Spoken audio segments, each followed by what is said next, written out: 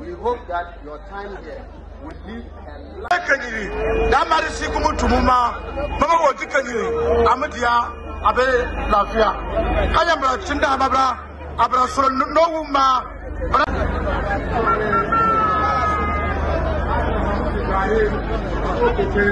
Thank you so much for this powerful prayer. We will not. Marin Komanim, watching a parliament, Omokwa Aquama, na Womo sign Abba, na Enumu, and Harina Idrisu, I didn't seem be Atuga. Then someone walk and said, Yamano Aircono. Wombe shaky womo, our parliament. Shaking Ben, Womusio Mushakia, Womo say, say, MPs no. NPP MPs no 4 na say wo mo aka wo mo nyina e ko independent so ko independent so na ka say o seat na be vacant ti sa na tie dia na ka say NDC 4 door so chen MPP 4 enti wa china ene wo mbe sha ase a petition na wo mo move akwatena majority side na MPP 4 mo aban mu no wo mo akwatena minority side na yentie Haruna Idrisu article 97 a wo chirechiri mu. On Tuesday, the Parliament of Ghana will reconvene. And when it reconvenes, I am very certain that Parliament and Ghana will go through a major constitutional test. And that constitutional test is that the NDC minority must become the majority from Wednesday next week.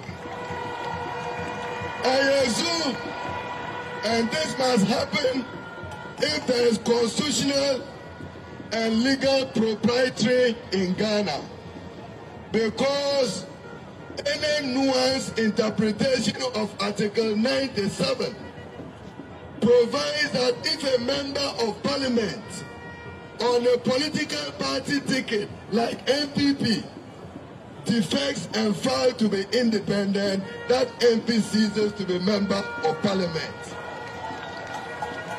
And if an independent member of parliament, by virtue of the provision of Article 97, subclause G, an independent joins a political party, that independent loses constitutional recognition and does not belong to parliament. And even if an NDC candidate, MP, defects to become an independent, he ceases to be a member of parliament.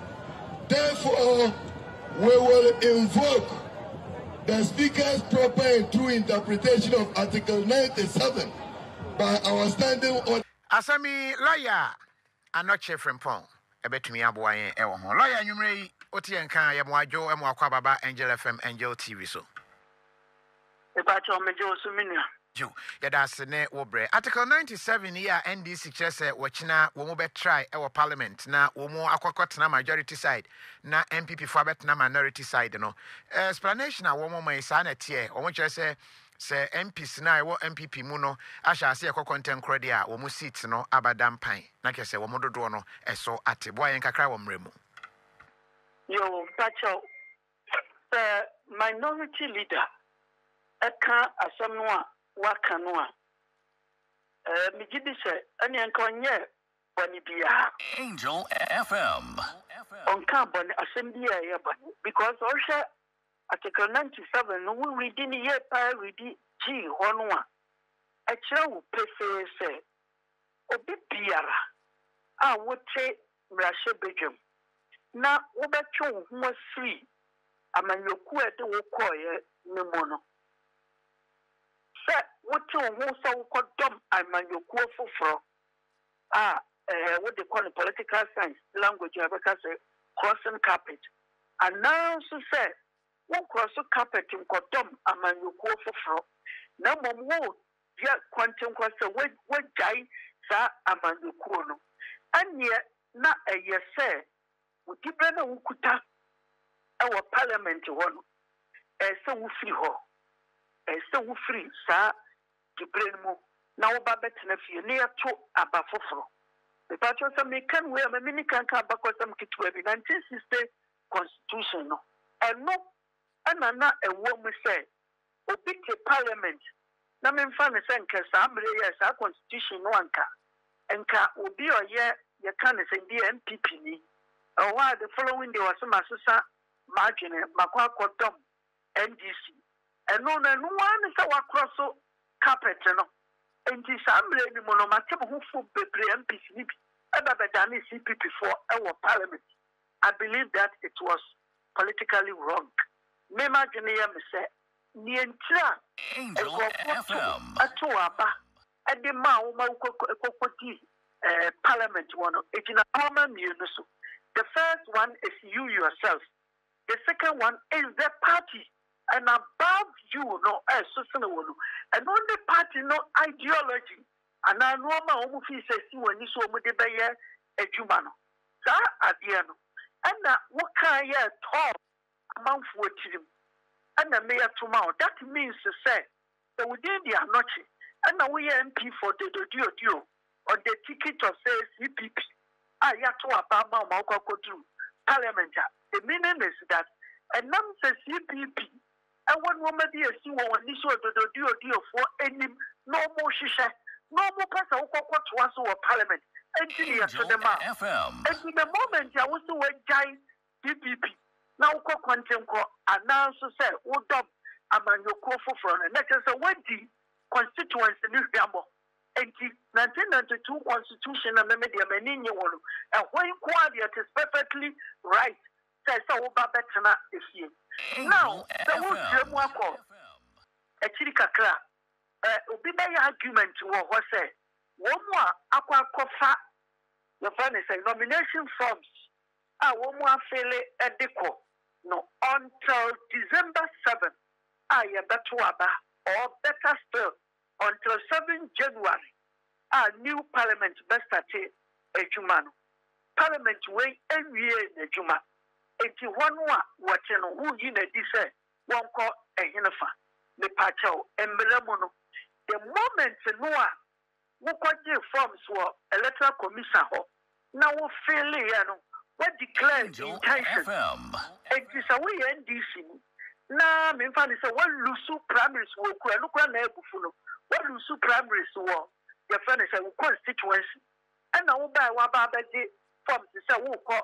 I believe say from that moment, you're what you put the area, what they call what expressing the intention say what NDC because you cannot use NDC one more slogan, almost symbol, one would be behavior. If you want to mean your argument to a court say, want to mean your argument to a parliament, so we are NDC, if I believe say. From that moment, I am Marano and no age. Your problem or mine will say, when they say, Danny and Tom from Mara and yet Ejuma. And there are several instances. MP for Domi Papina, and right Taffy. Then a new be say, and Mara or absent in the one. Because he had the Maria Juma to say other countries, because here a unified parliament to talk and Mara. Canada, Japan, the enemy. Greater Accra Regional Minister of the Western Region, Ahanta West, MP, no Sabi Yamina Boy area, Emano, Misuno Mobo, number Millennium. Once you say, oh, body, no, I just want to mean yet, after a certain period, and say you, a few, and yes, I mean, a constituency, a farm would yes. That's the area of when they say, what would do where we are no more than it, a bushia, into 1 million one coming in there, that's now a champion 9, no more JS. Gracia. And to Mr. Say, Harry, say, one more, Woman aquatic forms are feeling so much content, Koyani woman through her. Menene Yakin. No one some menene by Yakindia. And yet, on make sure that what tradition. Then before, one more tiase. Not be because it's so much ministerial appointment in tea. One want to mean your parliament, you man a tia one constituents, found with you so. And no more, a yarin, almost fine juma. Near was we are in a parliament democracy. Because near no can is here. Your friend is a party discipline. The wood don't party, not party, let's say. Yeah, my one stand there and my young. Now one year and two.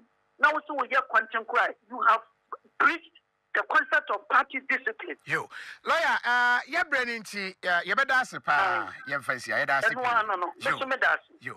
Lawyer, I'm not check from Pong and not any didn't come. I wish I for maybe a brand new, you try home. You're a